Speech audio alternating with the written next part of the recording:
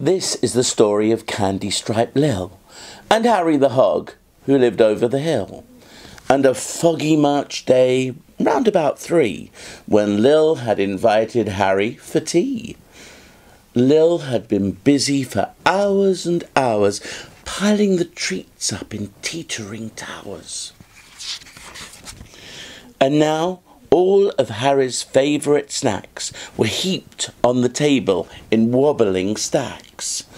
There was southern fried lizard and earwig fudge, a very large bowl of barnacle sludge.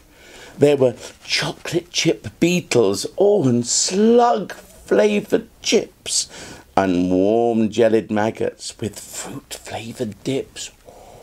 Dragonflies' tongues and a frothy muck shake, and leeches on sticks and a cuttlefish cake.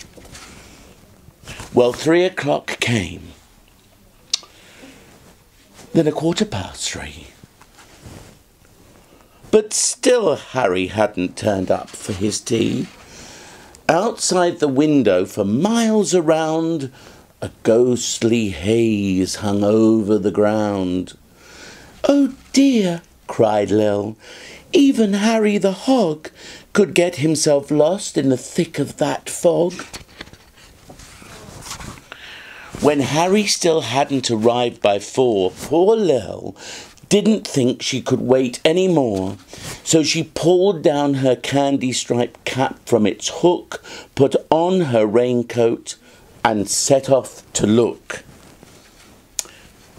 Pittery-pattery, tippity-tappity, off up the hill went Candy-Striped Lil.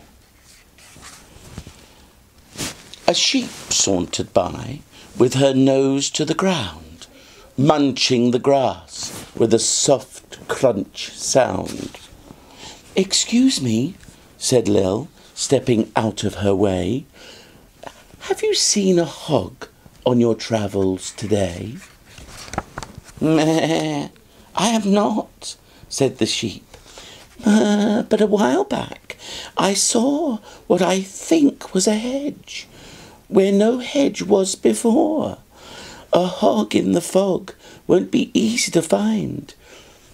Why don't I help? I can look out behind." So, pittery-pattery, tippity-tappity, munch, crunch, on up the hill went the sheep and Lil. A deer came stepping into the lane. Tack, tack, went his hooves like the tapping of rain. "Can I ask," said Lil to the deer, "if I may, have you seen a hog on your travels today?" "All I saw," said the deer, "were the wings of a bat. Or I think they were wings. They were pinkish and flat. You'll need all the help you can get in this weather. If I come along, we can all look together." So pittery-pattery, tippity-tappity, munch, crunch, tack, tack, on up the hill went the 3 of them till... "Can I ask," Lil called to the crow, "if I may, have you seen a hog on your travels today?" "Not a hog," squawked the crow. "All I saw was a snake fast asleep on a log. What I think was a snake. We crows have a wonderful view from the sky. Would you like me to help? I can look whilst I fly." Crow stretched out his wings and took off from the perch and circled around to join in the search. Pittery-pattery, tippity-tappity, munch, munch, tack, tack, tack, squawk! Through the gathering dark, through the gloopy, soupy thick of the fog, all 4 went searching for Harry the Hog. By now it was colder. Lil let out a "Phew!" sneeze.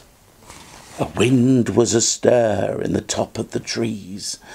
As they felt their way forward and tried to go quicker, the fog got thicker and thicker and thicker. Pittery pattery. Tippity stop! Around the next corner, cocooned in the fog, was a thing of some kind, half sunk in a bog. "Nay, it's the bush," cried the sheep. "It's the bat," cried deer. "It's the snake," squawked crow. "It's quite plain from up here." "Whatever it is," cried Lil, "it's stuck." And they all started hauling it out of the muck, shoving and heaving to lift the thing clear. Lil at the front and Sheep at the rear. Inch by inch, bog-soaked, mud-smeared, more and more of the creature appeared, until, with a nudge, a pull and a push, one half of the thing emerged with a whoosh. Then slippery, slurpily, gluggily, gurgly, out of the bog came Harry the Hog. Oh, Harry the Hog. He told them his story, how he'd walked through the fog and gone snout over trotters into the bog. "So you see," he went on, "after all of that tumbling, it's hardly surprising my tummy is rumbling. I thank you most kindly for rescuing me.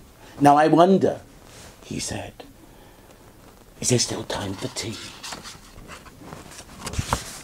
And there was. "Here at my house," said Lil with a smile. "It stays tea o'clock for a very long while. There's more than enough to go around, as you see. Let the party begin. We can all have tea."